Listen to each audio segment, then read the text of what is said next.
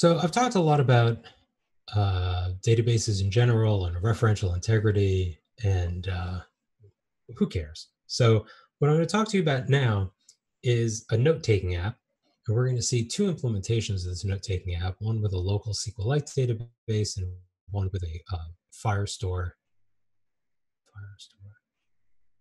Yes, Firestore database, not the Firebase database. Firebase real-time database is the old bad one. It's actually worth remembering just because you don't want to click on the wrong tab, but the Firestore database. So our application is going to have notes. A note is a piece of text and one or more images. Actually, sorry, 0 or more images. And so that's what a note is. So we have a string, it's a piece of text, and then we have a list of image files that is a list of strings. And sort of what this string refers to is going to be different in the SQLite case as in the Firestore case. The image file list identifies a bunch of images. In the SQLite case, that's going to be a local file. In the Firebase case, that's a cloud file. A local file is identified by a local file name, Android, blah, blah, blah. A cloud file is identified by a URL. So both of them have, path name, components, but they have sort of a little bit of a different meaning. So one is a local file, one is a cloud file. Okay, but in both cases, there's a dependence between the note object, which has this list of files, and the actual file objects, which are either on disk or in my cloud database. So whenever we have a situation where we have a data dependence, where we have an object and a pointer to that object, we need to maintain referential integrity. We do not want a note that refers to a non-existent image, because that is going to make our app look bad because it's going to get an error, or it's not going to display a piece of data that the user expects it to display. So let's think through conceptually what this requires. So how do we create or edit a note in the SQLite case? Well, our in-memory note has a list of images. That's going to be the new list. The note in the database also has a list of image files. That's going to be our old list. When we want to modify the image table, we actually have to have a little bit of a fancy, passes for a fancy algorithm for systems work. It's not fancy, but you actually have to just think it through, given the way tables are structured. So what we want to do is we want to go through and say, hey, if I have an image that is in the old list, it was there previously, and it's in the new list. So recall that the new list, you could delete, the user might delete an image, the user might add an image. The user might do both. The user might edit a note, delete some images, take some more pictures and add some images. So I've got a new list, I've got an old list. If you've got a member that's in both the old list and the new list, fine. Just leave it in the table. It's still correct. Everything is copacetic. We don't want to delete it and then put it back. There's no sense. So we look for these items that are the same. We leave them. If the item is in the old list and it's not in the new list, oh my gosh, that means I had a file name that used to be referred to by this note. It is no longer referred to by this note. What does that mean? That means the user deleted that file. In that case, when the user deleted it, it disappeared from their view. But now I am actually going to go and delete that file. So we're storing this note into the database. And as we store the note into the database, we want to make sure that our file storage doesn't grow without bounds. In this case, it's actually, if we fail to delete the file, we would not violate referential integrity, because there would be a file that doesn't have a pointer to it. And so that would be a resource we would need to garbage collect at some point. At some point we might scan through all of the files and say, hey, are there pointers to all these files? If so, that's great. If there's no pointers to this file, let's delete it. But we want to do this work as we go. And so when we store back this note, if there's a path name in there that's not in the new list, we will delete the file.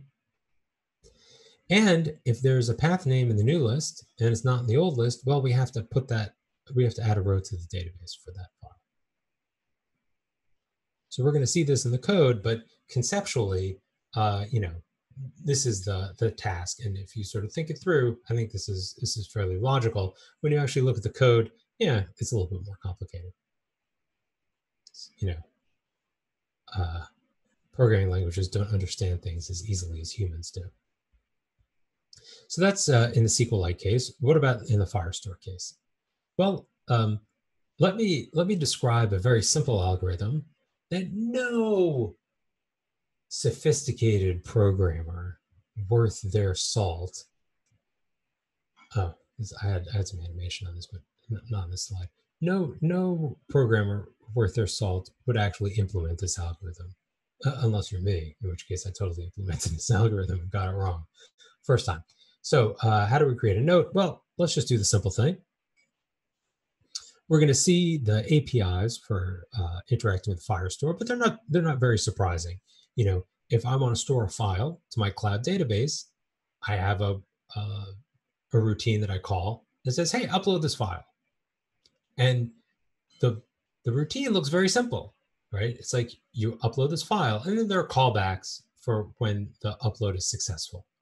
But those callbacks, you can not wait for them, and you can just start your upload. So whenever a user creates an image file, you start an upload, and then hey, when they're done writing their note, you just write the note. Well, what's the problem with this? The problem is that I might have started the upload, but the upload might not have completed. So my note is going to have a list of names corresponding to the cloud files. This is my impression of a randomly generated file name. We're actually going to see some randomly generated file names. They look a little bit like this. So my note refers to this randomly generated file name. However, in the cloud database, this file name does not exist. Why? Because I've started the upload. It will exist shortly, but it doesn't exist now. So I've uploaded the image, and then I store the note. The note sort of races ahead because the note is small. It's just some text. The image is like a couple of megabytes. So that's taking a while. I write the note, and then I have violated referential integrity. Dun, dun, dun. The thing we were all worried about has come true. Now, why is that? Why is violating referential integrity a problem? Because this upload is started. It's going on one thread. On another thread, I write this note. And then when I write that note, I've got live data that updates. That live data fetches the note, says, hey, there's a great picture waiting for me in the cloud database. You told me to read this file. This file doesn't exist. I'm upset. I've crashed. I might, I'm displaying the wrong output to the user. This is an unsatisfying situation. So we don't want this to happen. And the answer is conceptually simple. When we take a picture, we've successfully taken the picture to the local file system, we then start uploading that file. We do not display anything to the user at this point. So the user sees the old world. And if at this point they crash, it's it's okay. They might lose the picture that they just took. But that sort of matches the mental model of what's going on in a user's mind. They took this picture, something bad happened, and their first question is like, hey, I wonder if my picture made it in. They never saw the app display the picture in the app. And so because of that, there's no sort of notion that this sort of made it through. And so that's what we are, that's what we are capitalizing on. We are introducing potentially a user visible delay, but we're doing it in order to get referential integrity. And this is why like I make such a big deal out of it, because we are actually sort of making a user-facing change that's a little bit unsatisfying, but it's to get this very, very important property, which is, you never go backwards in time. Once the user sees a result in your app, that result doesn't go away. So only when that file is successfully uploaded, we delete the local file, we update the note, so the note doesn't change until the file is successfully uploaded. We've gotten the callback. Then we write the note to the server, because then we're guaranteed that we've written the data. If we write the pointer to the data, the pointer will refer to something that exists. So we're maintaining referential integrity by writing the data before writing a pointer to it. What is the cost of all this? The cost is there's a delay between when the user takes their picture, says that looks good, and that picture shows up in our app. Once it shows up in our app, we're sort of committed to we're telling the user that, hey, our app will remember your photo. And we only want to do that once the app has been uploaded to the server. Now, this assumes that your app has a good internet connection. This algorithm sort of does not support disconnected operation. One thing you could do, you can imagine doing, is saying, hey, as soon as we write this picture to the local file system, then we'll display it to the user. And we'll make sure that if the internet connection goes down, we'll remember to retry to upload this photo. That's the kind of thing you might do in real life. We're not going to do that in this course. It's just too complicated, but it's a good thing to think about. Those kinds of features are difficult to support. Disconnected operation is difficult to support, and this is what makes it difficult to support, because we are balancing what the user sees in the app versus what's stored locally versus what's stored in the cloud database.